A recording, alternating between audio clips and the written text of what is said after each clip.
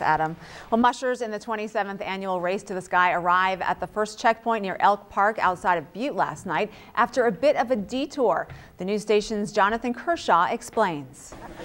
Along the frozen lowland road near Elk Park, about 10 musher support teams eagerly waited for their dog teams to arrive, bringing a close to the first leg of the Race to the Sky. This is amazing for him to be around other teams and around other mushers. Fresh snow had fallen in the area, meaning the dogs would be slower on the trail, so the support teams settled in and waited.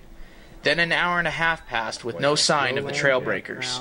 The trail breaker teams on snow machines should have been here at least an hour ago, but they have failed to appear.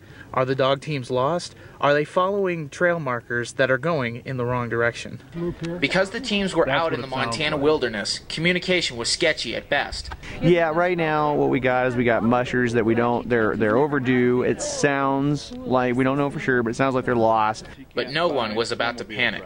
There's a discussion about how to get them here, and we're just sort of talking about the fact that this is still a race, and even if they're lost, that our job isn't to go find them as handlers, it's for the mushers to get here and possibly maybe send snow machiners to break the trail and locate them, and then that the mushers can continue here like the race is supposed to be. After the sun set, the trail breakers finally appeared, followed shortly by the musher teams.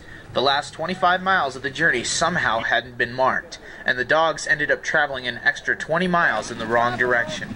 There was no markers, so it was marked beautifully all the way up to the last 25 miles, and then there was one section actually where there wasn't even snowmobile tracks. Even after being about 3.5 hours overdue, the excitement from the dogs, spectators, and mushers was still palpable. After loading the dogs in sleds, the racers left for Lincoln, hoping for better speed on the next leg. Just hopefully the rest of the trails mark better. Reporting from Butte, I'm Jonathan Kershaw for Montana's news station.